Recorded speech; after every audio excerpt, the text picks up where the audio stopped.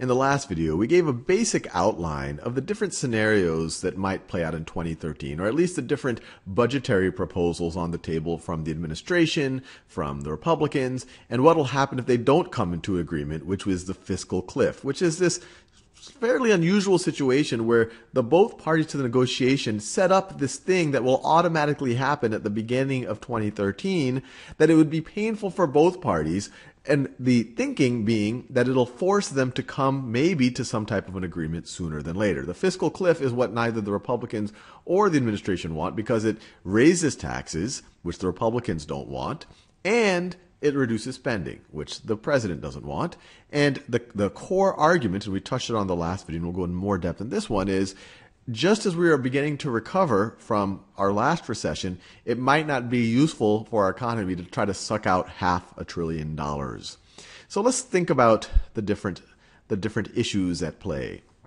So right over here, we have some charts. Most of these are from the Congressional Budget Office, and there's a bunch of assumptions that go into this, and there are many people who will debate the assumptions that they make, but they at least directionally show the right things.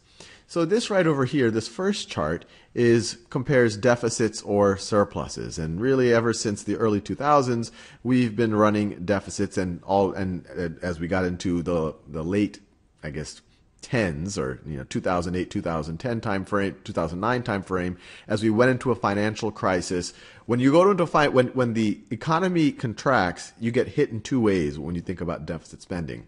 On one end, you bring in less revenues. The economy is shrinking. And on the other end, you have to spend more. You have to give people more benefits, more unemployment benefits, things like that. So whenever you see the economy shrink, you will see naturally, all other things being equal, you will see deficits increase, and that's what you saw right over here. And on top of that, the government is trying to bail things out, is doing stimulus spending and all that in order to minimize the effect of the deficit. And that's why you see here in 2008, 2009, we start running significant deficits. Now, what's interesting is what's going to happen going forward. And going forward, there's two of these scenarios right here. There is the CBO's baseline projection, and then there's the alternative fiscal scenario. And just to be clear where we are entering this phase right over here in 2013. And the baseline projection is essentially if the government takes no more action. And if the government takes no more action, then the fiscal cliff will be triggered. We will essentially have $500 billion less in 2013's deficit. And so what you see here is that the deficits go down dramatically. Go down dramatically. We have to borrow less on an annual basis. Now, the alternative fiscal scenario is if we essentially continue, if we extend our existing spending, and if we continue to extend the Bush-era tax cuts, we go along this path. And so if you care a lot about deficits, the fiscal cliff scenario, which is this top line, this is actually the fiscal, let me write that in a color you can see. That's actually the fiscal cliff.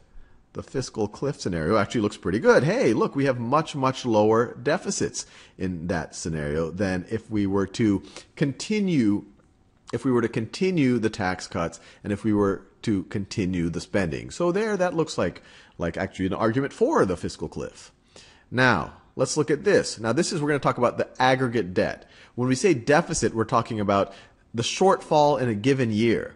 The debt is the aggregate amount that the government owes. So this is federal debt held by the public historically and as projected in CBO's baseline. And a lot of what CBO, when they project, they can only do so much in projecting how good the economy might be or how bad it might be. To a large degree, they extrapolate from where we are right now.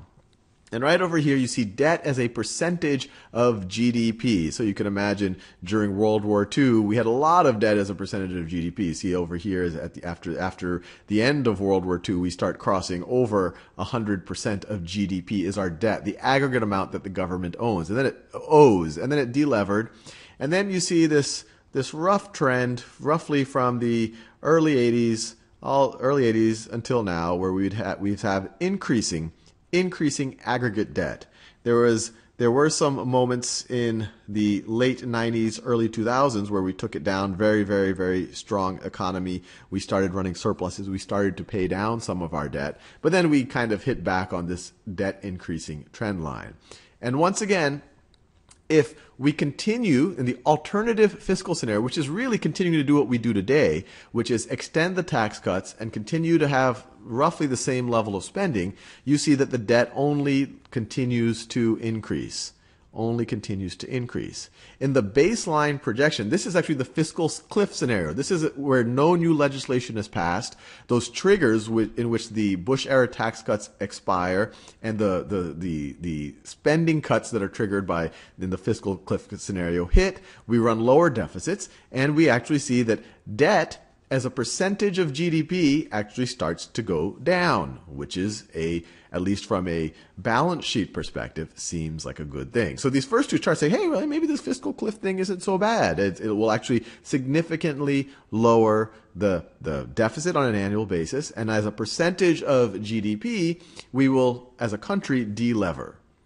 Now let's think about the arguments why, well, maybe we don't want to be that aggressive when it comes to reducing our deficit or reducing our debt as a percentage of GDP.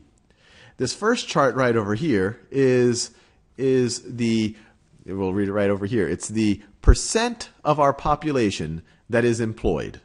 And you see right here, so it's a proxy for employment or unemployment, or in this case it's employment. And you see we hit a major recession at the end of 2008.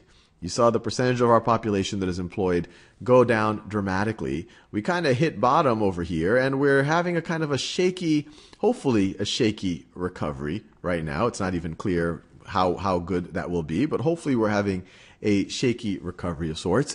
And so just as we're starting to recover, it might not be helpful to take essentially $500 billion out of the economy in order to pay down debt. So the fiscal cliff scenario might make us go back into a little bit of a lurch. And most economists are predicting about on the order of 1% slower growth if the fiscal cliff scenario were to hit.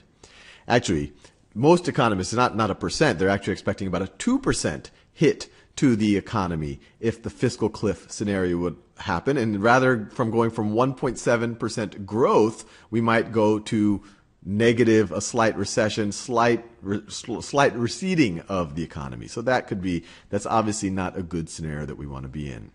The other chart that I have right over here, these are yields on 10-year Treasury notes. This seems like a very technical thing to talk about, but this is essentially the interest. One way to think about it is the interest that the government is paying when it borrows money for 10 years. And one of the main arguments for paying down debt is that if the government keeps borrowing money, it's going to crowd out other borrowers. It's going to make demand for money high, and maybe the supply will be more and more scarce, and interest rates will go up. So a lot of borrowing could make interest rates go up. And then the other idea is, well, if there's a lot of just borrowing and spending going on, and if we don't have a lot of productive capacity, it could also lead to inflation. Or maybe when the government has a huge debt, they have an incentive to try to have inflationary policies so that in real terms that debt seems to be less. But when you look at the debt markets, and these are market-driven numbers. The Federal Reserve does not control 10-year yields. The Federal Reserve controls short-term yields. You see that we have historically low interest rates. So the bond market, and there's some very smart people who are living or who make their living investing in the bond market. It's one of the biggest markets, if not the biggest. Is saying it's really not worried about deficits. It's willing to lend to the U.S. government at all-time low interest rates.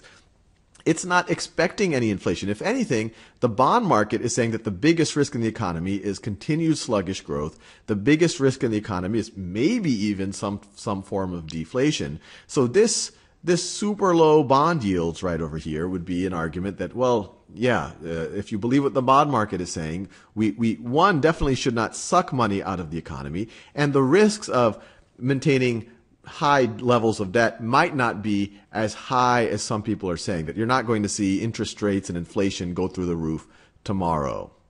Now, if you ascribe to that second point of view that, okay, yes, we should be responsible. We should start to, at minimum, lower our deficit, and over time, as a percentage of GDP, lower our debt. The other question is, how do you do that? The Republicans would want to do it mainly through spending cuts, while the Democrats would want to do that possibly through spending cuts, but also by maintaining some of the tax, or letting some of the tax cuts on the wealthy expire, and maybe even adding some other tax. And so these two charts inform some of those positions, and I'm trying to give as balanced of an approach as I can. So for a Democrat, they might look at this chart right over here, and they might say, well, look, average tax rates for the highest income taxpayers, if you look at it on a historical basis, it looks like it's relatively low. It looks like it's relatively low, and a lot of this comes out of the idea that even though the marginal tax rates are higher than what you see here, high income taxpayers, a lot of their income might be from capital gains, from dividends. Those are taxed at 15%. They also might have a more sophisticated accountants who can get them more deductions, and so that's why you have them paying, and they're getting more sophisticated as time goes by, and that's why you see this trend going down. And so this could be an argument, well, at least relative to historical basis, that this category of folks might be able to afford to pay more. There's also another argument in terms of kind of a stimulus argument, or how to minimize impact on the economy. That if you have $1 that you want to somehow stimulate the economy with, well, one, the government could spend the money, and there are many arguments, very good arguments, why the government is not always the most efficient spender of money and not always spending it in the best way, but they will definitely spend it. So you give it to the government, they'll definitely spend it and then some. So they'll definitely spend that dollar. At least it will enter into the economy. Now, if you give it to the middle class, they are also likely to spend it, or to spend a good chunk of it, maybe save a little bit. And the argument would be that if you give it to someone who's affluent, they are likely to save it. Now, saving is not always a bad thing. If you are low on investment, you need more savers. If interest rates were going through the roof right over here, that means that we don't have enough supply of money, in which case it would make sense that we would try to incent savers. So if you have a situation in the late 70s where you have inflation going through the roof, you want people to actually invest more, you want a higher supply of money, it makes complete sense to put more money in the hands of people who are likely to save and invest that money. But here, at least if you believe the bond market, it looks like we have a demand problem, that it's very cheap to get capital. If anything, there's a surplus of capital out there, but there's not enough demand in order for people to, get the economy to run at its potential. So a democratic argument would be, look, if we're gonna have this dollar, the person that we're best off giving it to is the middle class, or possibly to some degree the government, because at least they will spend it. It will help stimulate the economy. Here, it will go into savings, but that doesn't seem like what the government needs right now. Now, the counter argument that you might get from someone at the right is that, first, the government is just a hugely inefficient spender of capital, and there's a lot of evidence you definitely need a government, but they don't always spend money in the most efficient, and even sometimes it leads to levels of corruption. And oftentimes, when you do something in the name of stimulus, maybe it might make sense to do it in the short term, but once that program is in place, it's very hard to remove that program. People start to depend on it, even when in theory you don't need the stimulus anymore. It's very hard to shrink the size of government. And there's some argument for that. If you look at outlays, government expenditures as a percentage of GDP, it does look like on a historic basis it is high. Now, to some degree, this is due to the fact that we have entered into kind of a major recessionary phase. You see that in all of the major recessions. In all of the major recessions, the government gets less revenue. So the government gets less revenue and has to do more outlays. This happens in most recessions. And this happened in dramatic form, where we started to have more outlays. Actually, at this point, we had wars that we were funding, and we were doing these $1 trillion stimulus packages, and we had these $1 trillion bailouts at the same time that the economy was the economy was receding right over here. But just when you look at this, it does look like the government spending as a percentage of GDP is at historical highs. And as we say, as the argument would have it, it's very hard to get that to shrink even when it should be shrinking, and it's often being deployed in less than efficient ways. So I will leave you there. My intent really is not to sway you one way or the other, but to really just hope that you have good information when you think about the issues surrounding the fiscal cliff.